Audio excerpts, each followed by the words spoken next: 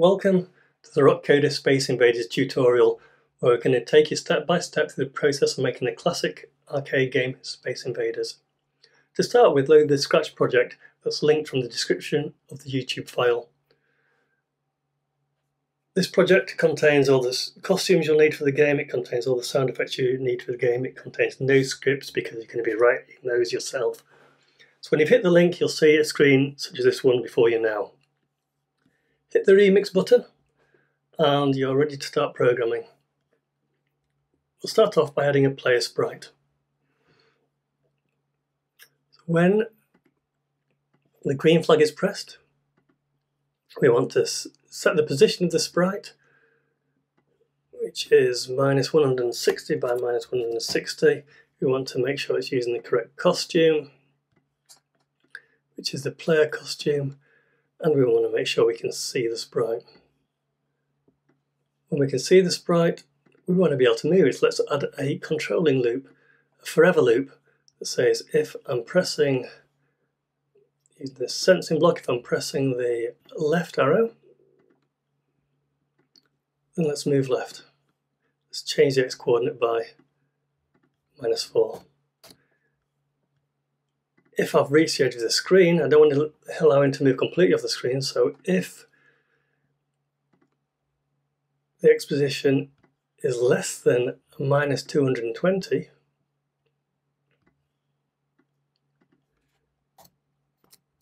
let's lock it onto the screen and set it to -220, so we can't go completely off the screen.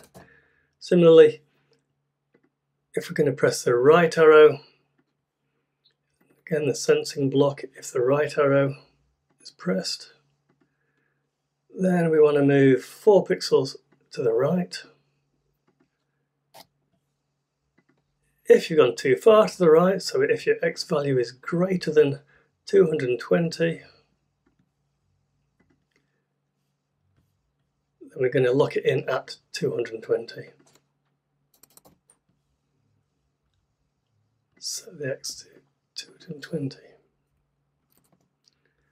So if I play this game now, I can move right, I can move left. If I reach the edge of the screen, I can't move any further. So that's the player controls. You can see that the first bit of the code initializes the game. It sets the position for the player at the beginning of the game, so it's his costume. The second bit of code is the actual gameplay code that repeats again and again, allowing me to move the base. I'm actually going to split this into 2 pieces. So I've got the code there that initializes it, and then I've got the code here that updates it.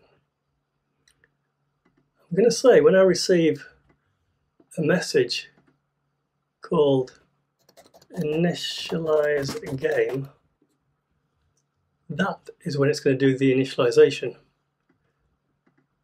I haven't started playing yet, so he's going to hide the sprite. So I initialize the game, sets it up and hides the sprite.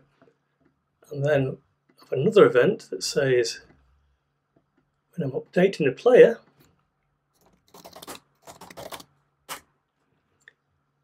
make sure I can see the sprite, and then instead of doing it in the forever loop, just do it once. If I'm pressing left, move left. If I'm pressing right, move right. So I've got an initialize block and an update block. Go back to my manage game sprite.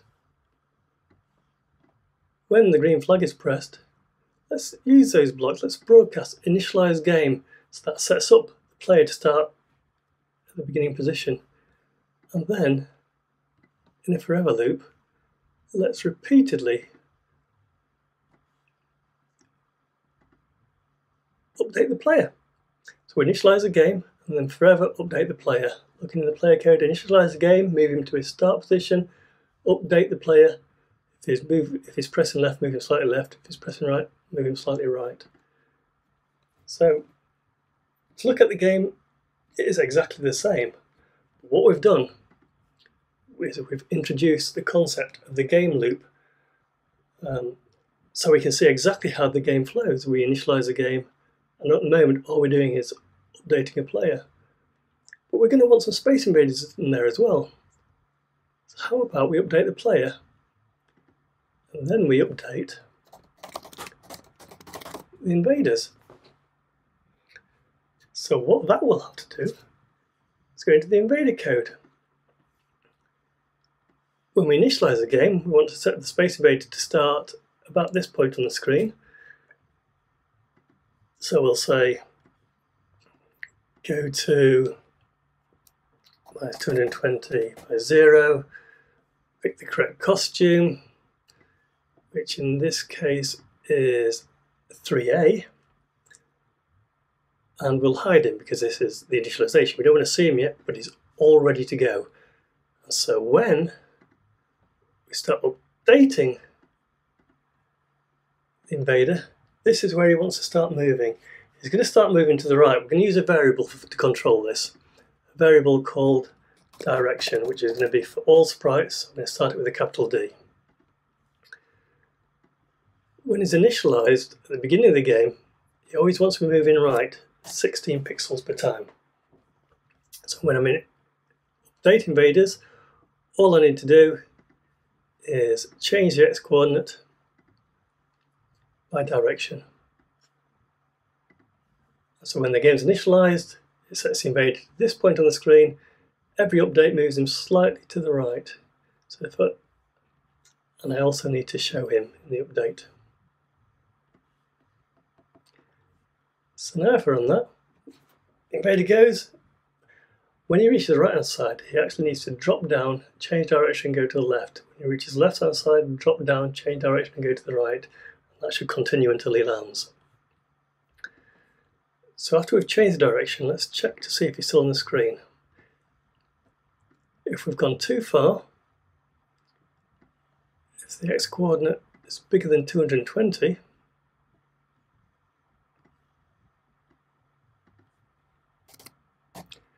then we want to swap direction. To do that, we can set direction to 0 minus direction. So if it's 16, it becomes 0 minus 16, it's minus 16. Similarly, if it was going left and it was minus 16, it then becomes plus 16. So he swaps the direction, changes X by the newly swapped direction because he's gone past the edge of the screen, so bring him back on and drop him down a line. So we'll change the Y by minus 32. So now we'll go across, drop down, move to the left. There's no check for the left hand side of the screen.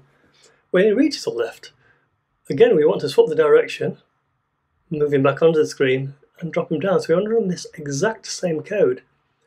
So to achieve this, we're going to use a block here called ABS, which is short for absolute. What this block does is it takes a value, maybe 10, and it returns a positive of that value. So if it's already a positive value, such as 10, it just returns the same value. If it's a negative value, minus 36, it returns a positive of it, so plus 36. So instead of checking for X position is greater than this, and also X position is less than minus 220, we can just check for the positive value of X being bigger than 220. Consider X position, if it had become minus 300, the absolute of that is 300, which is greater than 220, we know he's gone off the edge of the screen. So this code will work on both sides of the screen. And there it is in action.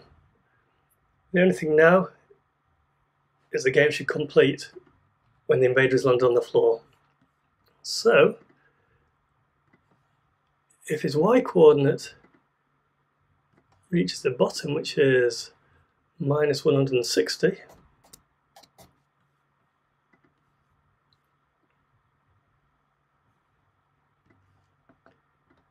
then the game is over. Let's add a variable. Let's call it game over question mark because it's true or false, capital G because it's for all sprites. When he's reached the floor, let's say that the game over variable is now true. In the manager, before you start the game over is false, and instead of forever, we're going to repeat until